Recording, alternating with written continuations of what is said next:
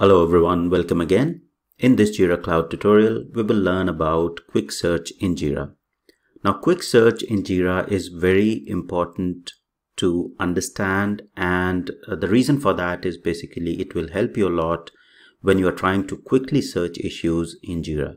You don't have to go to the filters and basic search, advanced search or JQL to search for very commonly searched issues and terms.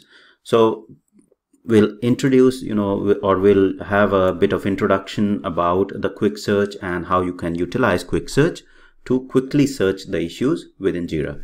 Now if you see at the top here, this search bar here is the quick search bar, right? So to enable searching there is a shortcut. If you press the / on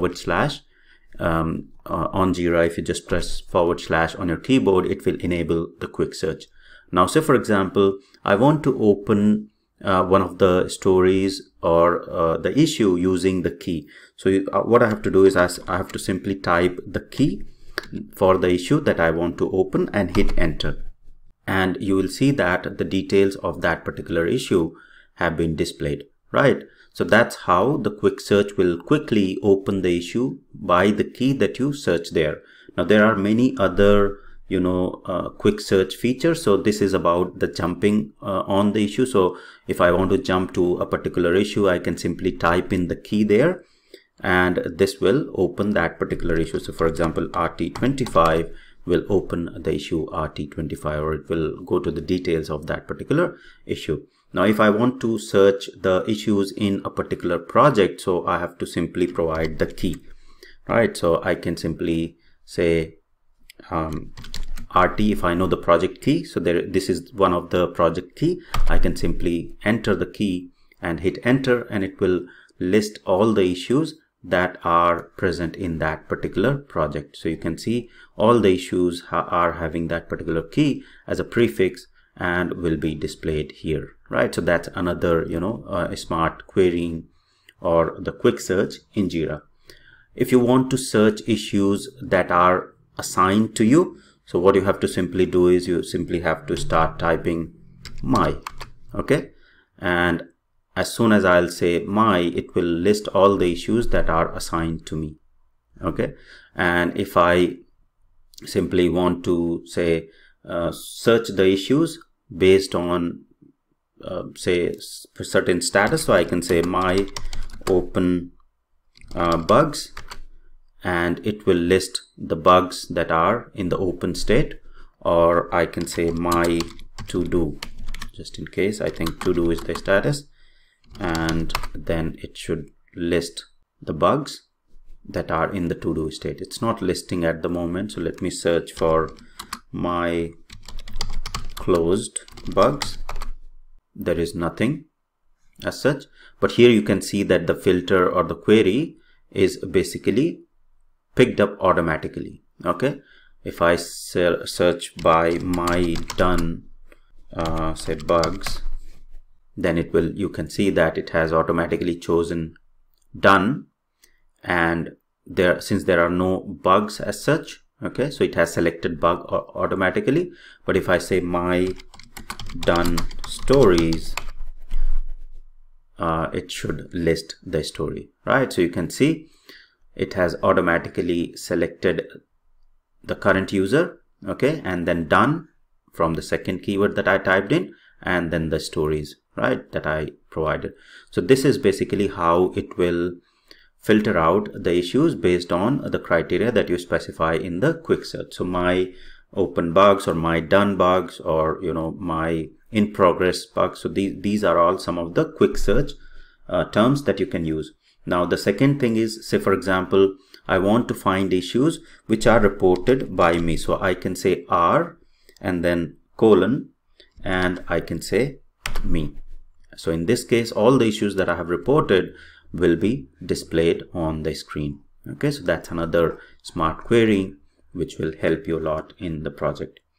So the next thing is around the overdue. So for example, I want to find the issue which are overdue already. I can simply type in overdue and it will list the issues that are overdue, right? So due date was 4th October and these two issues are overdue, and these two issues have been displayed just by typing in overdue here in the smart search or the quick search. All right. Then I can also specify, say for example, created criteria. So I can say created say yesterday, okay, and it will list all the issues that were created yesterday. So you can see automatically this smart search populates the created date for you and all the other filters in this particular filter once you do the smart search.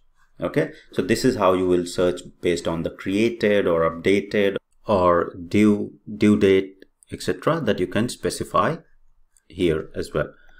So the next important thing is searching based on the priority. So I can specify the priority. Say for example, I want to search for the issues which are blocker. I can simply type in blocker in the quick search and it will list the issues that are blocker. Okay, so blocker, major, trivial based on the priority, because I don't have issues set in the blocker category, so it's not giving any results. But in major or trivial, it should basically give me the results or the issues which are in that particular priority. So in this particular instance there are no issues because I don't have the major or blocker, but that's how you will be able to search the issues. Then you can specify, or you can search the specific type of issues. So for example, I want to search all the bugs, so I can simply type in bugs and it will list all the bugs that are available there. Okay, so that's how it will search for the issue type. So I can say stories and it will search all the stories that are available in this Jira instance, as you can see, right? These are all stories. Then you can also search based on the resolutions. For example, resolution, I can say resolution is say done. So I can say simply done in terms of resolution, and you can see that it has picked up all the issues that are in the done state. Okay. Now the other important query is about the searching issues based on the fixed version or the effects version, that you can do as well, and also the component. So to search the issues that have the fixed version, you simply have to go to the quick search and say FF and then colon and specify the fixed version. Say for example, I want to filter the issues that have the fixed version 1.0. So FF colon 1.0, and it will filter the issues that have that fixed version. Similarly, if I want to search the issues that have the effects version, then that starts with V colon and then specify the effects version, whatever version it is, and enter, and it will list the issues that have that effects version. Now there are no issues that have that 1.0 as effects version, so that's why it's not showing any query, but in terms of syntax, that's what it is. So V colon and you specify the version. Similarly, if I want to search the issues based on the components, so for example, I have the database component or the UI component, I can start with C colon and specify the component name. So for example, database, okay, and enter, and it will list all the issues that have that component as a database. Okay, now there are no issues as such which have this component. That's why this query is not working, or it's not returning basically any issues. It's working, but because there are no issues that match that criteria, so it's not returning any issues on this UI. But here you can see that component database has been selected automatically, right? So that shows that when we search the issues based on the quick search or smart filter, it does select the filters automatically and then filters out the issues based on that criteria, right? So here you can see effects version has been selected automatically. So this is how the quick search in Jira is really helpful and will help you a lot in querying the issues in Jira in much faster way as compared to going to basic search or advanced search and selecting the values or filters from the drop down. Okay, so that's all for this tutorial. Hope it was helpful. Thank you very much for watching.